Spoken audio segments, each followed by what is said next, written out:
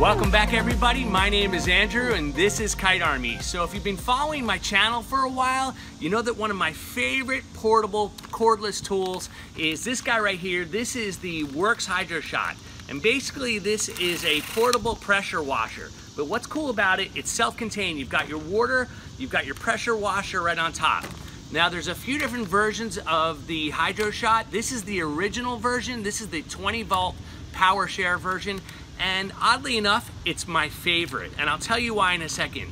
But before I do that, let me just tell you I have a bunch of reviews of all the different models of Hydroshots. There'll be links to those below. Make sure you check them out. Now let me tell you the story with this. Basically, if you don't have the extended lance on this model, you don't get full pressure out of this power washer. Full pressure is 320 PSI. In this situation, the maximum pressure you get is about 50 PSI. But there's a little hack, and I'll show you how to do that. So let me give you a clue of how we're gonna do it first. That's right, we got it. Magnets are the answer. So for some reason, Worx decided to limit this tool to low pressure with the short extension nozzle on. Let me show you. Basically, that's the most pressure this can give you. But here's a little rare earth magnet. If I put it right here, you hear it, that's full power.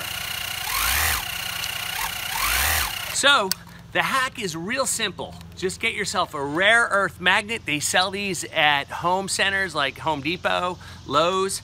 Get it and attach it right here, right up front there. And there's some sort of trigger that's magnetically activated right up front there. Get your magnet, get some duct tape, put them together, and you got full power. What I love about that is with this particular model, it's so small and compact, and I just basically hang it up on the wall in my garage. It's always ready for me. In the winter, it means I can have water pressure. My hose is off outside, so I have this guy as a backup. It's really cool, and that is the hack. So guys, let me show you how to do it.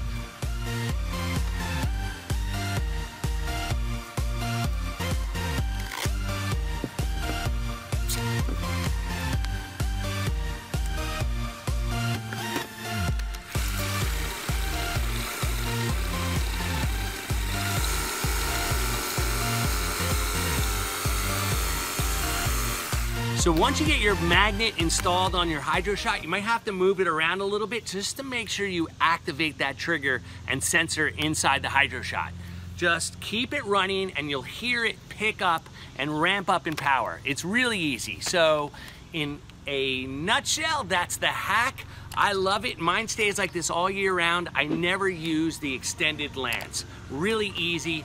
And that, my friends, is a great hack. So if you could, please give me a thumbs up for this video. Check out all my other content.